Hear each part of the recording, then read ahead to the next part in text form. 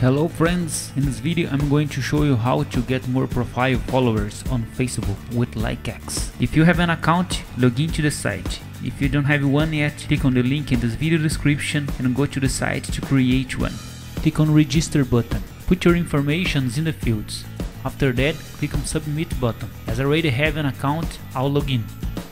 At the top of the page, we can find the coins that are used to add a site or create a campaign.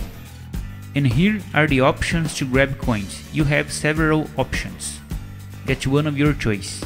In this example, I'm going to choose Facebook fan page likes.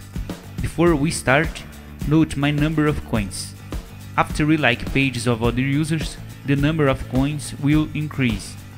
So, let's go. When I click on like button, a pop-up will show. All you have to do is like the page. When LikeX shows a successful message, it increases the number of coins. Having enough coins, you can add a campaign. Click on Add Page Site. Go to your Facebook profile and copy its link. Note that your follow feature on Facebook needs to be enabled to do this task. Now click on Select an option and choose Facebook Profile Followers.